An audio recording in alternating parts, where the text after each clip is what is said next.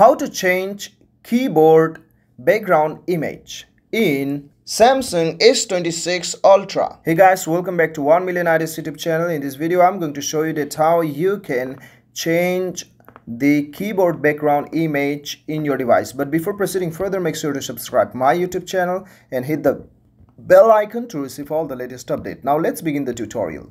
Okay, the very first thing that you need to do is you need to open your keyboard, and then open your keyboard, go to the message and type message, and then your keyboard will appear, and then go to the settings. As you can see, this is the settings.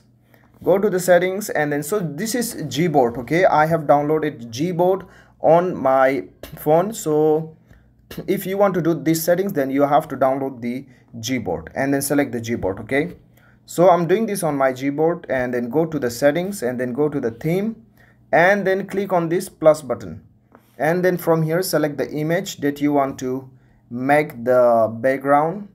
Click and then done. So now as you can see, let's go back and then type any of the message. As you can see, so this is my background image. So this is how you can simply change the background image on your keyboard. I hope this video definitely helped you.